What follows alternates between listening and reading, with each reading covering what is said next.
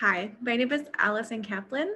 I'm Director of Education at the National First Ladies Library at the National Historic Site here in Canton, Ohio. And this is our Fun with FLOTUS program. It's geared towards children and it happens every single month. You can watch us on Facebook or you can reach out to us via YouTube to participate. This month, we're taking a look at Eleanor Roosevelt, one of our country's most beloved and groundbreaking first ladies. There's a lot to cover with Eleanor, as you can see in this portrait. Here she is talking, speaking, reading, crocheting. She's got her glasses. She's in a lot of motion. And today, because we've got so much to share and talk about, we're going to look at a picture book, and then we're going to talk about Eleanor's My Day and see if we can capture our own My Day experience. So the book we're going to read today is called Eleanor Makes Her Mark. It's how Eleanor Roosevelt reached out, spoke up, and changed the world. It's by Barbara Kerley, and it's illustrated by Edwin Fotheringham. And at the beginning of the book, there's an amazing quote. It says, "The purpose of life, after all, is to live it, to taste experience to the utmost, to reach out eagerly and without fear." So that's something Eleanor said. Eleanor Roosevelt was feeling a little nervous. In a few weeks, her husband Franklin would be sworn in as President of the United States, and she would become First Lady. Soon she'd be living at the White House, and she needed to get ready. You can see her checklist right there. Eleanor told the chief usher that the inauguration ceremonies must be simple. In fact, she wanted to serve hot dogs for lunch. She toured the White House from top to bottom, meeting with maids and ushers, cooks, butlers, doormen, and engineers. Eleanor was counting on the White House staff to keep things running smoothly, for as First Lady, she wanted more than merely being a hostess at official functions. All her life, she hoped to leave some mark upon the world. When she was young, Eleanor found her greatest joy in helping others. She and her father served Thanksgiving dinner to newsboys who lived on the streets. With Great Aunt Gracie, she visited hospitalized children wearing casts and splints that looked very uncomfortable. And Uncle Valley took her to decorate a Christmas tree for families in one of the poorest neighborhoods in New York City. Each experience allowed her to meet people who she realized suffered in one way or another. Eleanor felt their suffering deeply, for she already knew sadness. Mother made her feel too shy and solemn. Father was more loving, but he drank heavily and was often out with friends, leaving Eleanor at home, longing for his return. By the time she was 10, she had learned about loss. As well, mother, father, and her brother Elliot had all died. For the next several years, Eleanor and her brother Hall lived with their grandmother, who was kind but very strict. On Sundays, instead of playing games, Eleanor was expected to recite verses and hymns from memory. She could not lie in bed reading before breakfast, no matter how interesting the book she had hidden under her mattress. Eleanor was not even allowed to choose her clothes. She had to wear thick black stockings during long hot summers in the countryside. If she rolled them down to cool off, she was told that ladies did not show their legs and had to roll them back up again. Eleanor longed for adventure and desperately wanted to travel, but grandmother kept her close to home until she was almost 15. And here she is with her grandmother in her long black stockings. Finally, in 1899, grandmother decided Eleanor was grown up enough to attend Allenswood, an all-girls school in London, England. There, Eleanor's real education began. Unlike many people at the time, the headmistress, Marie Souvestre, believed that women could form their own opinions. Her discussions of religion shocked Eleanor into thinking, and her views on human rights inspired Eleanor's desire to work for social justice. And I love how all of the schoolgirls in the background are turning into paper dolls, and Eleanor is running off with them. With Mademoiselle Souvestre's encouragement, Eleanor became a leader at the school. So well liked by all the students, on Saturdays they filled her room with violets. Eleanor loved Allenswood, but when she turned 18, grandmother declared it unthinkable that she not return to New York to enter high society. For Eleanor, the departure was very hard to bear. Reluctantly, she packed her bags and headed home. By now, though, she had formed her own opinions about how to live her life. She obliged grandmother by going to fancy dances with all the other debutantes, but she also investigated the working conditions of women in garment factories and taught calisthenics to girls in settlement homes. Most debutantes she knew would never step foot in the tenement neighborhoods of New York, but Eleanor wanted to help and to better understand the lives of people living there. Eleanor did like one thing about being a debutante. It allowed her to get to know Franklin Roosevelt, who was charming and funny. She liked that he admired her intelligence and independent spirit. Soon they were engaged. After they married and started a family, he became a state senator for New York. Eleanor began to make her own mark in politics by listening to voters' concerns and building connections in the community. Then, in 1921, Franklin contracted polio, a disease that left him unable to walk without leg braces and an arm to lean on. Eleanor helped him stay active in public life. And when he was elected governor of New York a few years later, she became his partner in the work. While Franklin toured the grounds of prisons, asylums, and hospitals, Eleanor went inside for real inspections. She checked to see if rooms were too crowded and if the staff was kind. She even peeked into the cooking pots to learn what was bubbling on the stove. When Franklin was elected president in 1932, he needed Eleanor more than ever. The country was in the midst of a tremendous crisis, the Great Depression. Millions of people were out of work. Banks and schools had closed. Families lost their homes and farmers lost their lands. How could the president best help?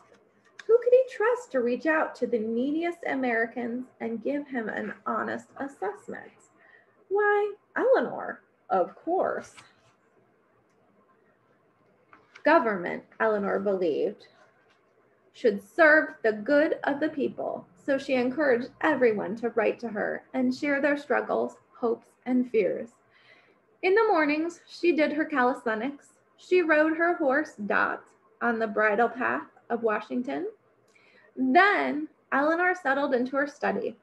With the help of her assistant, Malvina Tommy Thompson, she tackled a mountain of work, sometimes receiving hundreds of letters a day. And if someone wrote a letter she thought especially important in the evening, Eleanor dropped it, along with any memos she'd written, in Franklin's basket for him to read. And there she is, reading all of those letters. Eleanor brought important people to the White House for Franklin to meet. Women working for equal rights, students working for a better future, and African Americans working to end discrimination. But Eleanor wanted to help more people, as many people as she could. To do that, she would need to learn about their lives. So she hit the road, traveling to unexpected places that the press found astonishing for a first lady. She took the mine trains 2 miles underground to watch 400 miners dig coal. She rode in the workman's cage to the base of the Boulder Dam.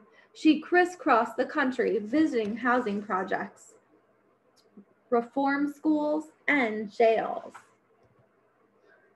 Not everyone applauded Eleanor's civil rights work or efforts to help the poor. Even Franklin sometimes wished she could not push him quite so hard to do the right thing. And some people thought Eleanor should keep her opinions to herself. But that didn't stop Eleanor. She still gave lectures, held press conferences, made radio broadcasts, and wrote a 6-day-a-week newspaper column. And Tommy took dictation everywhere, in cars, on trains, and even when Eleanor was in the bathtub. Eleanor's work left its mark on the country, convincing many Americans that despite their own hardships during the Great Depression, they must look out for others as well. But in 1941, just as prospects were brightening, America faced a new crisis, World War II. While Franklin oversaw wartime strategy, Eleanor traveled to the South Pacific, visiting military hospitals from the Cook Islands to Guadalcanal. As she stopped by every bed, shaking hands with the wounded and offering comfort and thanks, she felt herself rebel at the horrible waste at war. She returned home more determined than ever to help build a peaceful world.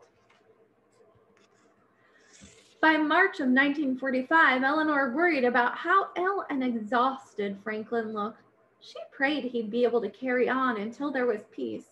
All she could do was make it as easy as possible for him. When he retreated to his polio center in Warm Spring, Georgia, to rest, Eleanor remained behind to continue her work.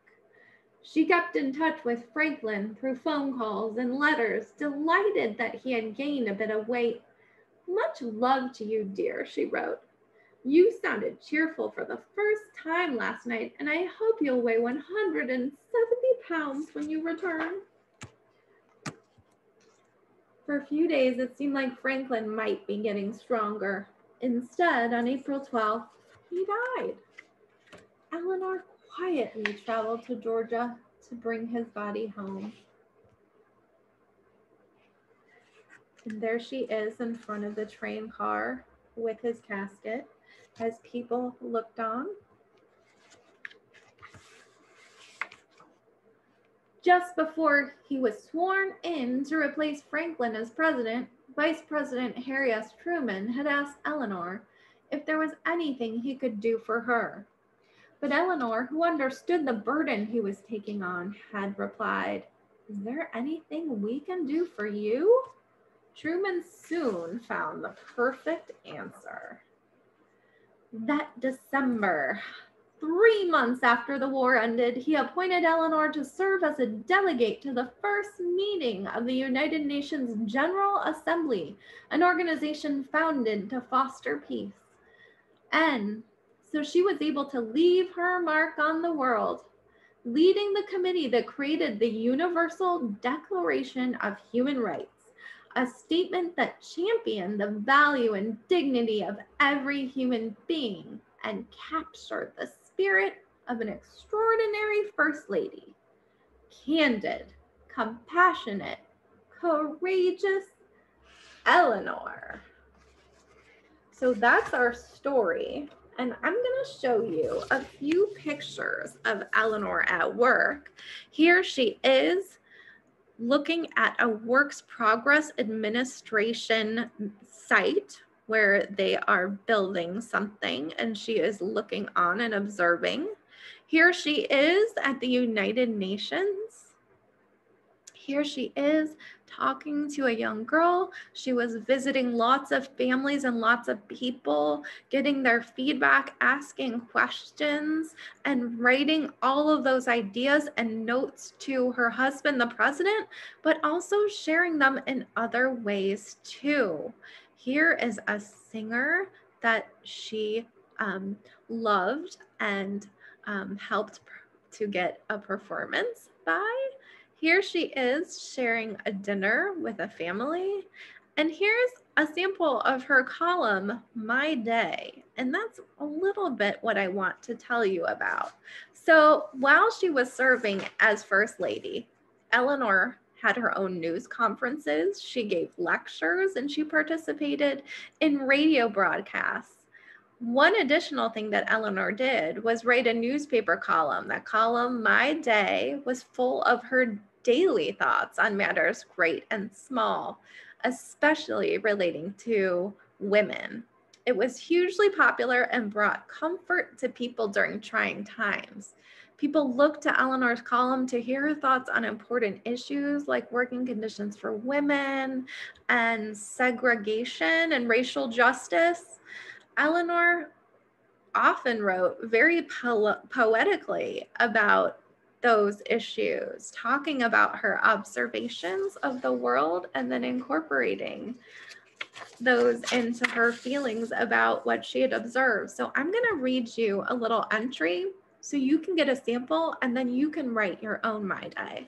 And because spring is just starting, there's leaves growing back on the tree branches and the sun is shining here in Canton, Ohio.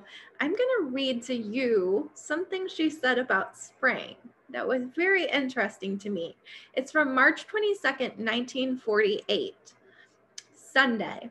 As I was watching the birds eating the breadcrumbs on my dining room windowsill the other day, I looked down and there I saw the first green shoots poking their heads up through the ground. Somehow, the first green you see in your garden in the spring never loses its thrill. We still have snow through the woods.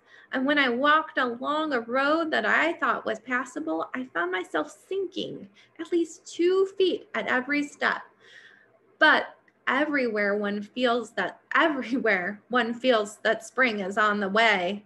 Even my little dogs have spring fever. They go dashing into the woods and stay out for hours, giving me much anxiety. Spring is the time for dreams and the renewed conviction that death in some mysterious way brings new life. I wish that with the coming of spring, we could think of all the young lives that were lost in the last war and devote ourselves more earnestly than ever before to seeing that out of those deaths, life comes to young people all over the world instead of more suffering and devastation. So I love that she was thinking about a big issue like the war and loss, and that she framed it around spring. So what can you write about your day? What observations can you make about spring, and what connections can you make to things going on in the wider world? Sometimes it just takes a few minutes to sketch out your observations about the world and how you'd like to see things. So my challenge to you is to think about something you did today. Maybe it's an observation you made looking out the window, or maybe it's something that you had for lunch, or a conversation you had with a parent or relative or friend. And I want you to write down some observations about it. What did you see? What did you smell? What did you hear? Use your senses and write a short description, and then think about the bigger issues in your world. How can you make connections to what is going on in your community and something that you want to do and change you want to make? So I think those ideas, those big ideas and those little observations, that was something Eleanor Roosevelt was all about. So that's my challenge for you for today's episode of Fun with FLOTUS.